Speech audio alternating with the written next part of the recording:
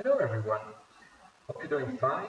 I'm gonna talk to you about Pyramix and multitrack recording, management, and of editing and export in Pyramix, and why is it used so much on that work. It is important to understand that obviously you record many tracks, 1FS, 2FS, 4FS. Um, but at the same time, once you record, you can also basically gain a lot of time by recording, for example, in different formats. I'm going to show you that. And then recording, hello, I just hear that the audio is very low. I'm surprised by that because I really enhanced it and everybody was saying it was great. So I don't know what's happening. Just let me check quickly. I put quite a lot of gain on the top, but I just gonna gain it a little bit more even. Hope this is fine like this. Okay, good. So I'm continuing. And the idea, thank you, Dennis. And the idea is that we're gonna use some media markers for that. So it means that I'm gonna apply some markers during my recording, not on the project, but on the medias. That means that somebody else will be able also to use those markers and have my notes. For example, if there's a noise during a recording, or a good take, bad take, or if somebody, an instrument is out of pitch, or whatever it is, some artistic notes, some technical notes, some editing notes, and so on. And then I'm going to show also that we have some background recorders, what we call background recorders. It means that for people who need to ingest, to capture, for example, several streams, that could be one reason. But the other reason is also that you could edit and record at the same time. Sorry, reverse. You can record and edit at the same time. That means that for people who would do some broadcast show, for example, in the sense of some radio shows or some radio recording or TV, radio, audio, whatever, operas and things like that, where there's a ground opening or whatever it is, and then for broadcast reasons, you need the first few minutes or a little edit. So you can do that while you record, while you continue to record after the minute or the little blurb you want to send to air is done while the recording continues in multitrack. And then what is very important as well, you can record those two different media sets. So it means that I can record one in my local drive, for example, and another one on my server. So I have a redundancy. Or I could also do it over two locations for pure redundancy, in terms that I can record that in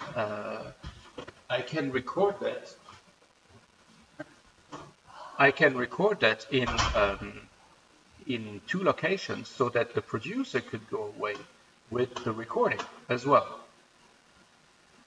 So I noticed there's some problem with my stream, and I don't know why.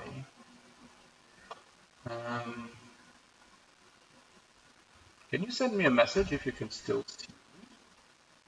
Because I don't seem that it works. Okay, I'm gonna continue. Hopefully it's gonna get it again. I start the stream and I stop the stream again. Let's see how this happens here. Sorry, obviously.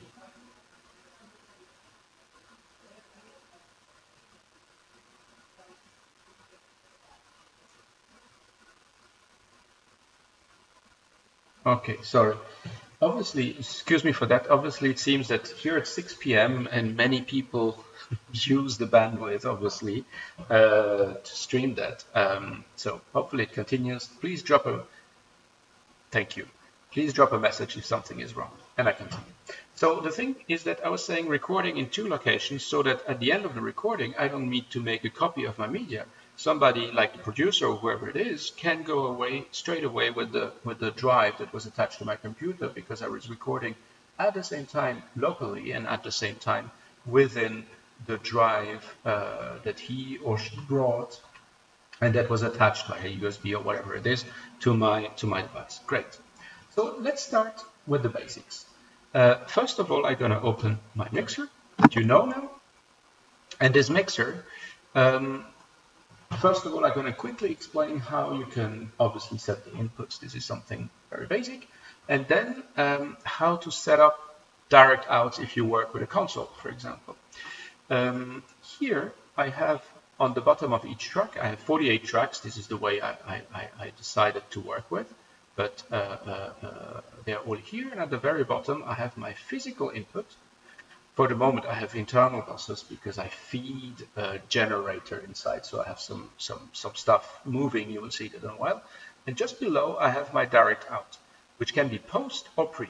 So here I would connect my console, for example, and post fader or pre fader in that. Then I would go through the fader that you know, and I can send it in my mixer, in my purple mixer, if I want to have summing in stereo, for example, for something else, or not. So here I can decide if I want this monostrip 1 in my master bus or not. Good. Now this generator connects in here, and how can I enable my direct outs and disable them? Sorry, I just have to do one thing, is that to diminish the screen. I'm sorry, I have been a bit perturbed with this mess of connections, so I forgot to diminish my screen, and you've seen the direct out, and now I continue with the rest of it. There we go, here. So now what I'm going to explain is to go on to configure, because this is here for each channel that I can enable or disable the direct out. And I can do that, of course, for one channel or for a number of channels. So I select from 1 to 8, for example, and I can press Control and Shift and, for example, direct out on or off for a number of channels if I select them properly. There we go. And now I can select them all together on and off. And then this is also a functionality where I can move things around, create strips and buses and so on. And then I can also go, for example, to the route. So I'm just going to discard what I just did. Yes, restore previous setup. There we go. And I can also go to the route tool. And the route tool is basically something that allows me to quickly connect my strips to a physical input, for example, or my physical outputs to the direct out, or my physical outputs to the master output. So I can do it one by just clicking on the XLR I want to connect, or I can do it over route and make it straight away like a routing tool very easily. Good. Now, of course, each of this track has to be track armed, and now the signal is coming in because there's this internal bus connected from the output to the input here.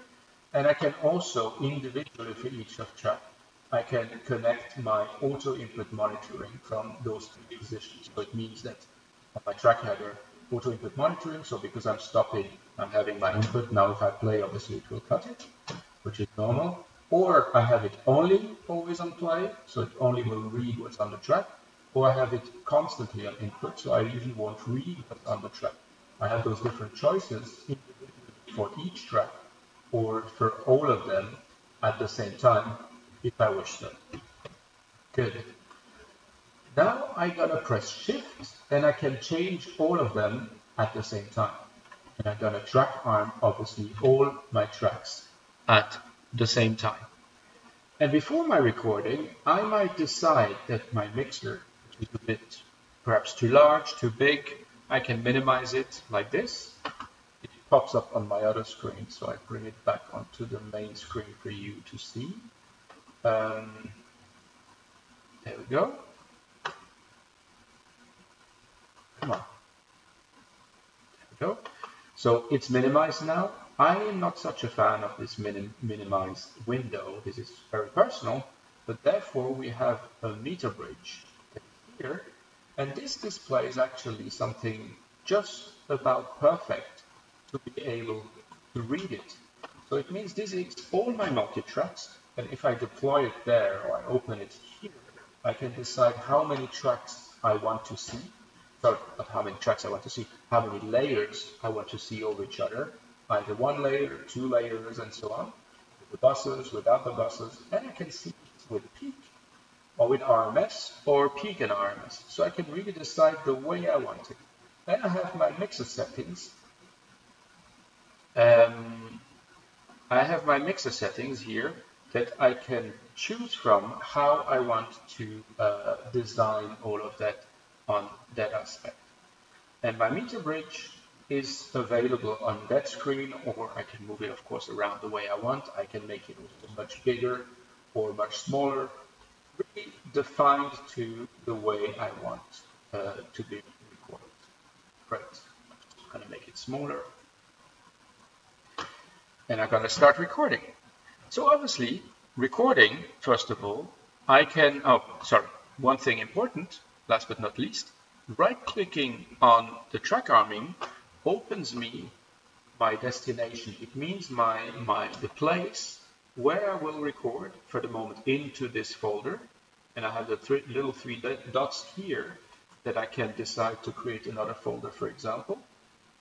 If I want to record into another destination, I can give a name to my take. I can prefix this with a track name. So if for the moment my tracks are called 1, 2, 3, 4, 5, but I can say piano left or ambi whatever, or guitar or whatever it is. And I could prefix them with track name, but then I would record in one file per track, which is not necessarily what I want, depending on how I want to record and depending on what the bandwidth I have my availability. And then in which format I will record into. PMF, I mean uncompressed file, PCM files, or compressed files, which is obviously not very logical, but I could record in MP3 if I would like to. And then I have here different options. One that is very important is that, for example, prompt for name after recording means that when I'm recording, and I'm going to say stop recording, which I'm doing now, it will come up with this pop-up window. And this pop-up tells me, okay, how should I call this? Or is it a good take, or is it a bad take? Or do you want to delete this take? And therefore, I can modify it, or change it, or say just number 3 and say enter. Great. But people sometimes don't want this little pop-up, and then you can simply, by here, disable it and press OK. And so the next time I record, I'm using the shortcut now to record, I will say stop, and it will just automatically increment its take and bring me to the next one. So these are different little features and things you can manage. Good. One important thing before going to the next step, which is important for those working with timecode, because obviously some people will need to record some audio and at the same time capture some timecode to have a synchronicity with picture, or because there are several rehearsals and several recordings. So first of all, you enable the incoming timecode, either LTC or MTC, by saying chase down there. And now it is chasing. I don't receive anything. I don't have any timecode for the moment here, but this is how you enable it. But what is very important is that how do you manage the timecode, especially in a live environment? Because you receive a timecode from another team, another crew, another truck, another whatever, and you cannot manage it. So this timecode might be good now, but it might not be good in half an hour. And of course, you don't want this timecode to ruin your recording. So therefore, I go here into jog and chase section, in this section, and you have the chase mode. And this chase mode allows you to define how you want, obviously, to chase the timecode. Either none, not chasing, either hard chase, which is the default setting in Pyramix. That means that it chases straight to the timecode with a hard lock. That means that if there's a little breach or a little jump in for whatever reason in the timecode will stop and the recording will stop, which is not necessarily what you want in that situation. This is why you can go into soft chase. Then there, it has a certain tolerance to a jump or to a little breach in the time code. But nevertheless, if it goes a bit too hard or if the time code is stopped, the recording will stop as well. For information, for those doing archiving work and things like that, VariSpeed helps you to record with a variation of time code, so that's for another story. This is why you have here functionality that says stay and record until stop pressed. So it means that once you're recording with the incoming time code, and even the time code stops at a certain point because of a certain reason, the system, Pyramix, will continue to record unless you tell it to stop the recording. And this is why you have to confirm that. So it's not because of the incoming time code that is not anymore available that it will stop your system.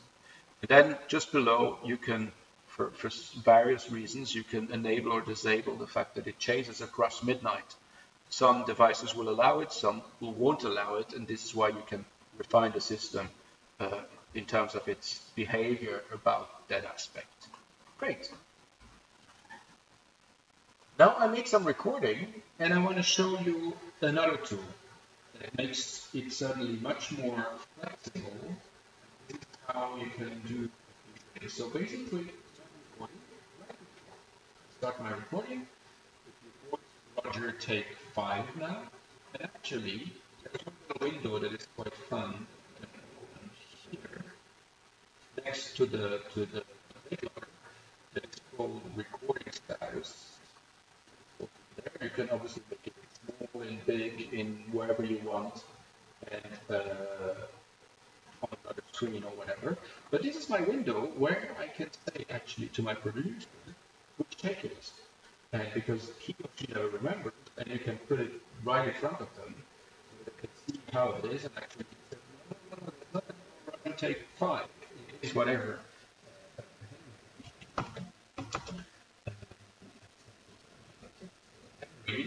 And piano, and it is the take 31. Sorry, 31. So now automatically it updates it while I'm recording it. And the moment I would stop the recording, it will, of course, implement the proper name on the clips and on the file and on the media file.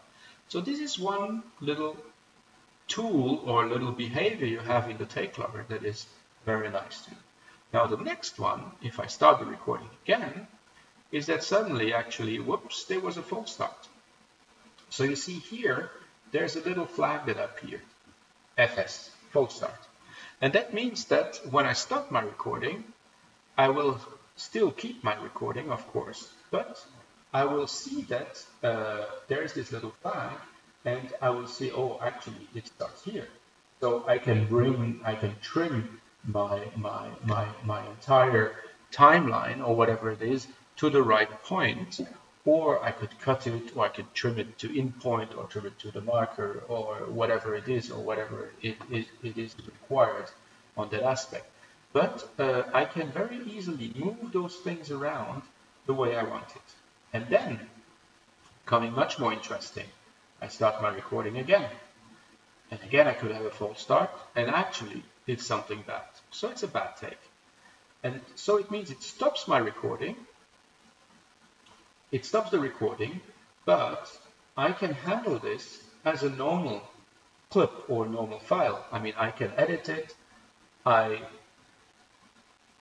You can't see it. Sorry, back again. Excuse me for the trouble. It seems that there is a bit of bandwidth issues with my connection.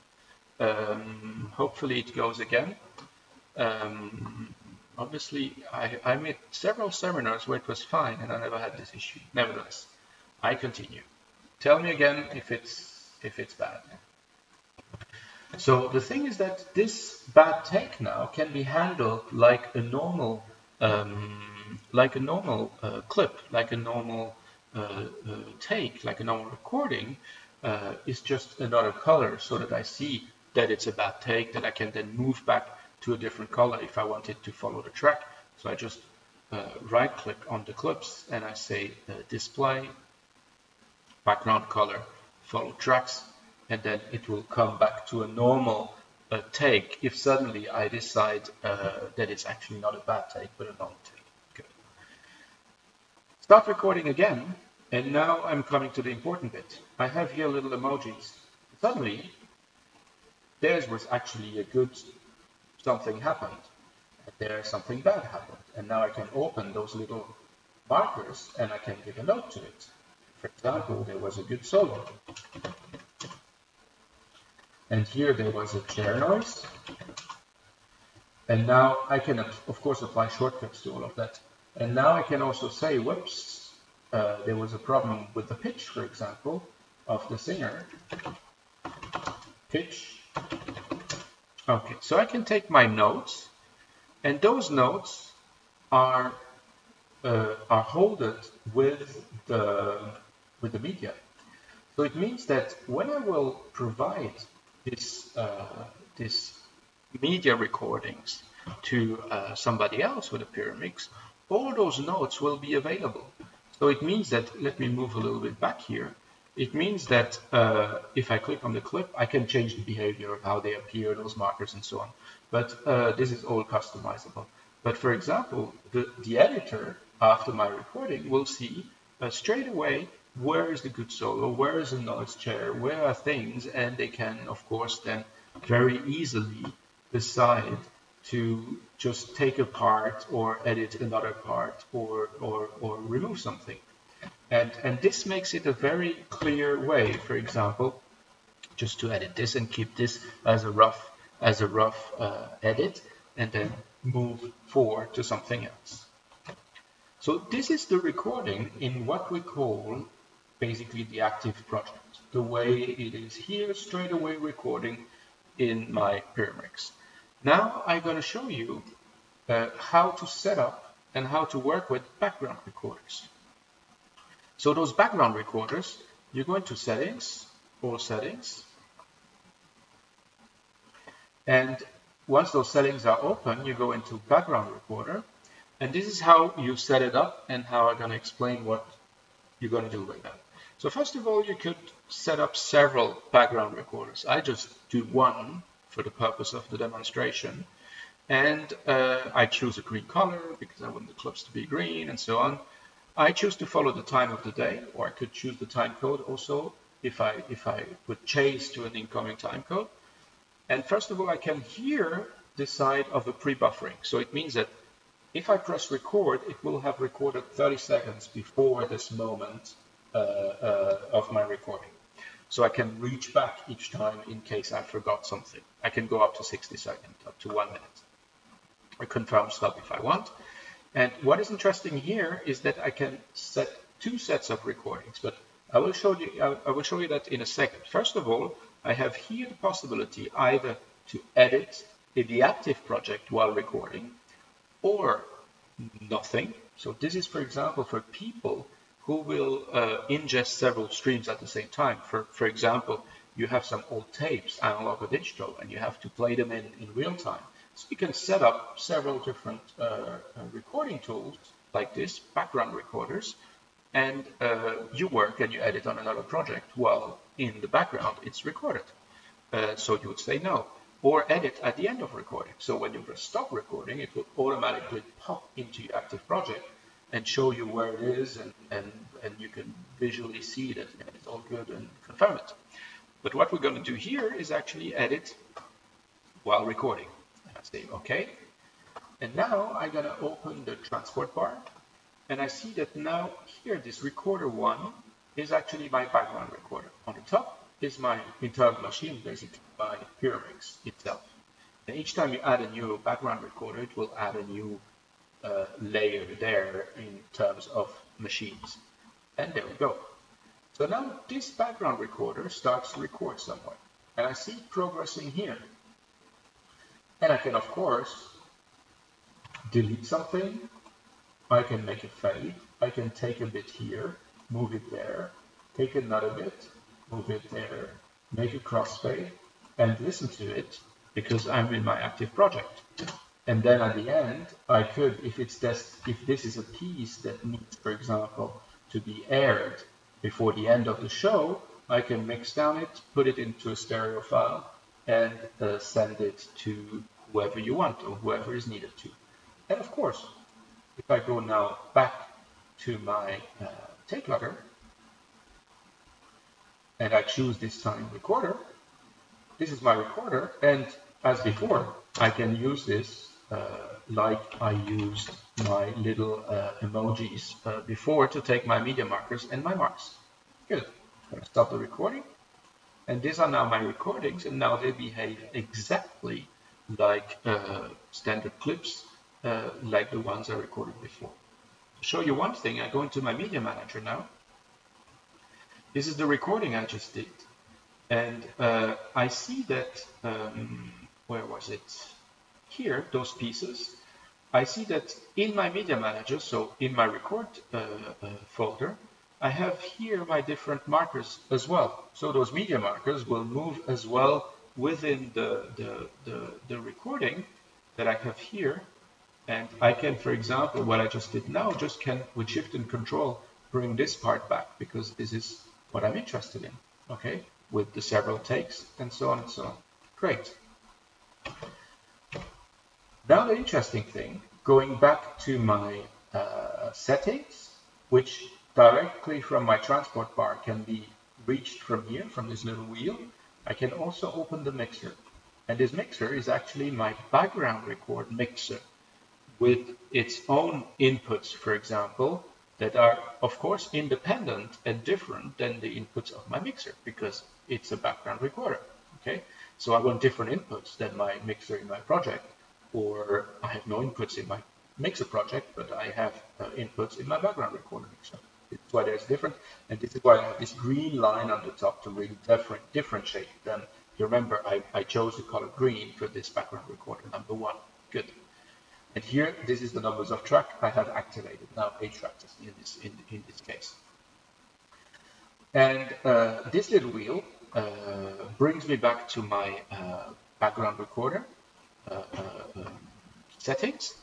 And here now, I decided to say number of media sets to record 2. And these are the settings for the record track or media set number 1. So that means that it's recorded in this folder. It's a BWAV in 24-bit single media files, or 1 file per track, 1 file per bus, and so on. And as we said, edit while recording. And now the media set, number 2, is recorded in this other folder. Each time with the 3 dots here, you can whatever, choose another folder, create another folder, another destination, wherever you want to record to. That means that now everything I'm recording with this background recorder number 1, like this, will be recorded in 2 destinations on 2 different drives. So let me just, this is now the take number 12 of my P25. I say stop. And now if I go here, I see it is here in this folder. And it is also at the same time in my record 2 folder in 2 different locations at the same time. So there's a huge gain of copying, moving around medias and whatever. I have them straight away in two media locations as soon as I press stop. And this is an enormous gain of time in terms of copies, but also in terms of redundancy, because it happens rarely today. But in case the drive crashed, you always have it on the other drive for good reasons. Good. Now I explained a little bit how this background recorder is working, and now I'm going to bring in some material that that comes from just going to close this. I'm going to bring in some existing material, multi-track material, that I'm going to bring in here and show you some basic editings and then how to export this material. First of all, Control and Shift, always the same thing. I can either drag and drop it, like this, or I can drag and drop it, sorry, broadcasting from the same computer as making this hard for the laptop. Or, so now I have this, this piece of tape or whatever it is here, And I can also take another piece there, and this time I'm gonna, for example, right click on it, and I'm gonna select place, because I could say I want to place it to the cursor or to the original timecode. So for the moment I put it to the cursor. I can do that also with several that I bring in at the same time, and then it will ask me, do you want to place them one after each other, or at the original time code, and so on and so on. Just gonna cancel that. Good. I make a crossfade here, and now I have a basic little edit. So it means that because I have a little edit, and I need now to export this. So I'm going to look at a variation of possibilities. The first possibility would be to say project and to say mixdown. Mixdown means that I'm going to bounce this. You remember I have a stereo mixer that is down here. Of course, I could have several or 5.1 or whatever it is. And now I mix down this into a new file. I can post-process it, change the sample rate and so on in different file formats, and off you go. Great. This would be the standard thing. The other thing is that I could say, actually, I'm going to render them because I recorded in multitrack.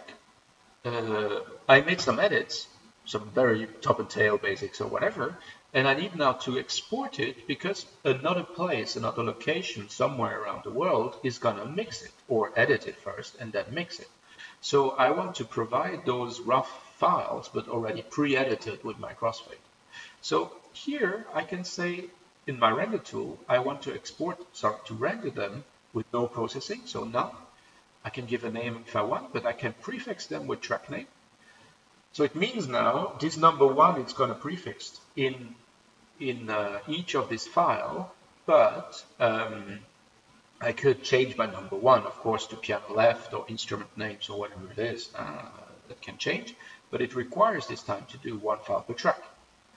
And then I can say a new folder. I can choose another format if necessary.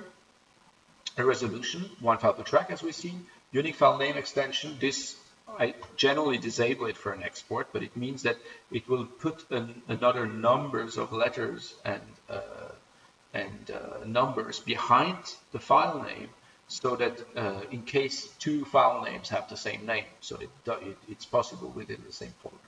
And now this is where it is the interesting part. I can do either the whole composition, or I can do the selection. So now it will do 1 file out of this cut times 48, because we have 48 channels, 48 tracks. Or I can do split by group. So that means if I would have 2 songs now, or 2 edits, and I want to make 2 different files out of it times 38, I can make a clip group out of this, and it will generate it immediately on that aspect, which makes it very interesting, because you gain a lot of time exporting multiple file formats in one go just by clip grouping them. I'm just going to go out of that and show you how you clip group. There we go, clip and group. So it means that if I say now this is my clip number 1, my group number 1, I'm just going to make a copy to make it easy like this, Control C, Control V, and I go into selection because that at the end is song 1. These are my properties, right, of the clip, or the group clip rather, song number 2, and I can go here into my media manager, and now if I select those 2 guys, there are 2 groups, and now I could say that I would group them split by selection.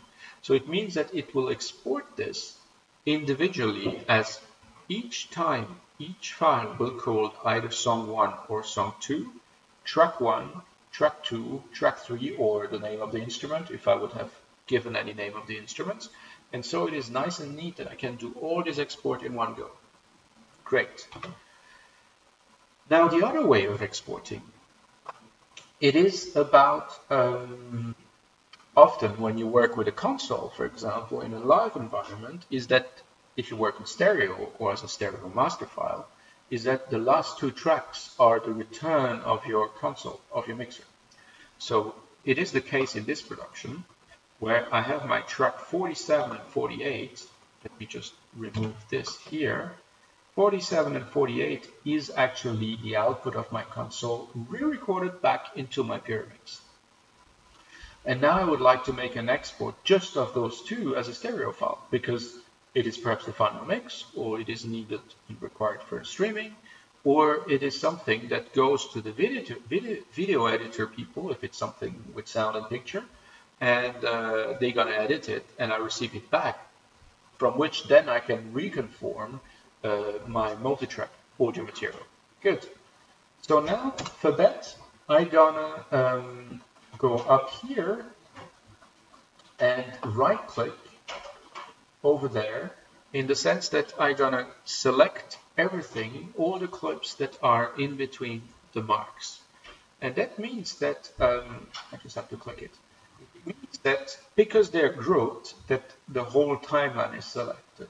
But when I select only one track or two tracks, or the amount of tracks I want, I can do that very easily by just doing it with the first tracks. I can also use shortcuts if I want, going up and down of those selections and move them down. So you're gonna see that it's gonna be perhaps easier like this with this screen, and just toggle more down. There we go. Go down on all my 48 tracks, and like this. There we go, and we're gonna happen to that. Yes, excuse me, graphically it's a bit slow. Again, I repeat it because I broadcast from the same computer where my Pyramix is located, and it's a bit heavy for a little laptop. Great. So now my two last tracks are selected, and I can say project, again, as before, render, and I'm gonna give guide track mix from console, whatever. I'm gonna say I'm gonna put it in this folder in wave. Why not? One file per track, no. I want to make it stereo. Prefix with track name, no. And selection, yeah, great. Render. And now I'm gonna make a render of this with my two last tracks that I can provide with the proper metadata, of course. Well, not here. If I would have done it in broadcast way, I gotta say undo because I don't want to pollute my timeline. But I have it here in my final export as a guide track in stereo. These are my track 47 and 48 from my initial recording, in my initial multi-track recording. Another way of exporting material is that simply you go to your multi-track recording and you simply press right-click. And this is now without going through the timeline, because I recorded 48 tracks, and let's say I just want this raw material as it is to go into another format. So it means that I don't need to bring it into my timeline, for example, to make a fade or to make a crossfade or whatever. I just can click export here. I select a new folder, record 2, for example, and I say OK. And then I choose the format in which I want to export. And again, I can say one file per track, flatten track numbers. I'm going to explain this in a second what it is, or unique file name extension, OK, or yes, or OK, or.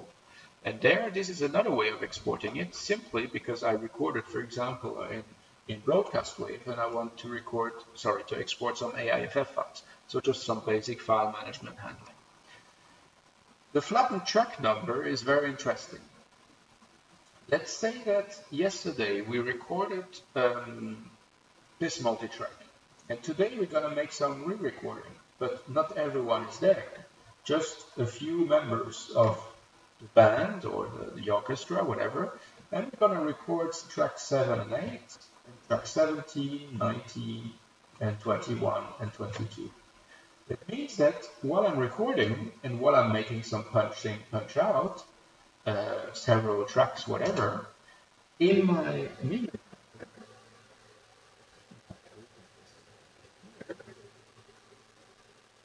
the tracks are remembered. I see this is recording now. It tells me track 8, 7, 8, 17, 19, 21, 22. That means that when I bring this media back into my project, I could have, of course, several takes and bring them back. It remembers with its metadata where they belong to which track they belong to. This is very interesting, especially when you work within the Pyramix, but this metadata might be mishandled also by some other DAWs. This is why you can disable it. Sorry, where is it? It is flattened track number. There we go, and I say OK. So you will see the difference now. When I'm recording here, the same insert, the same area, and of course, they behave in my timeline in the same place. But in the media, it tells me simply that I have 6 tracks, because the track 7, 8 makes 1, 2, 17, 19, 21, and 22 make 6 tracks. So if I bring it back into another timeline, like here, it will just bring them together. Okay, so this is a very interesting way about how working with metadata, especially when you work with re-recording on that aspect. Great. This is a little bit all what I wanted to explain about multi-track recording and the background recording and everything. Just gonna make myself a little bit bigger again to say bye-bye and to wish you, there we go, to say bye-bye and to wish you a happy afternoon or evening, depending where you are. So have a good one and talk to you soon for the next webinar. Thank you very much. Bye-bye.